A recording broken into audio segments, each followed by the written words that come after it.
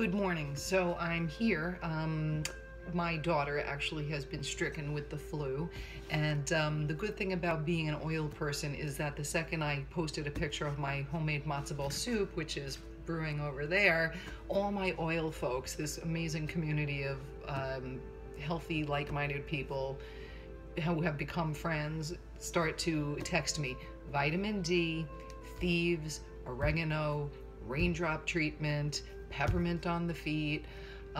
So I just wanted to share with you what I'm doing, and I'm going to watch this process, because I'm always fascinated, and I'm always amazed and impressed with how I've been able to turn to essential oils to support every aspect of my life and wellness. And so this is going to be our trial run with Julia's flu.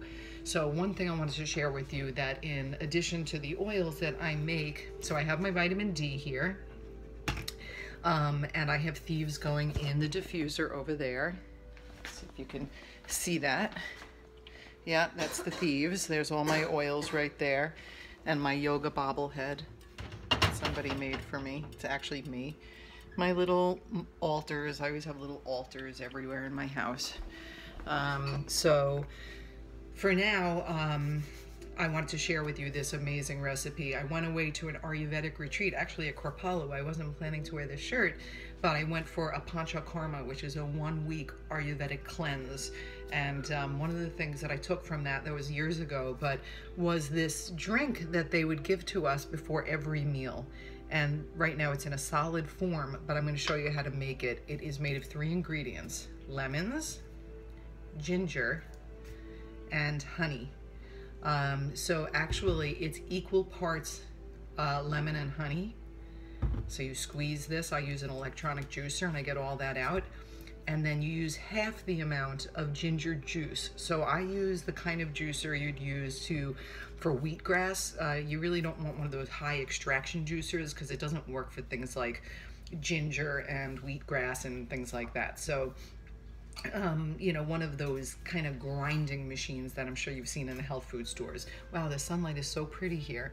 I don't want to be distracting everybody. Okay, so this is what I do. I make a big batch of that, and then I freeze it. So this is this amazing liquid gold, healthy life support. And you know, everybody knows the healing properties of ginger and lemon for the immune system, and ginger will just kick anything out. So I've already given her a neti pot with ginger oil, Young Living ginger oil, and a little eucalyptus just to start to clear it. You have to be careful only to use a very little bit, but it will literally clear you from the inside out. So I'm going to go give this to Julia, and then I'll check back with her later with you guys just to see how she's feeling and how her wellness, her road back to wellness is going. So let's go. And Julia she's such a good girl. She lets me videotape her and be my kind of my experiment, my living beautiful experiment. So how you feeling? Bad. Aw, okay. Here's your ginger. Take a sip of that.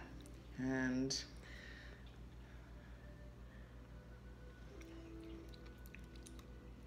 I'm like ready to go back to school. Crazy. She's ready to go back to school. I love it. But it is soothing, right?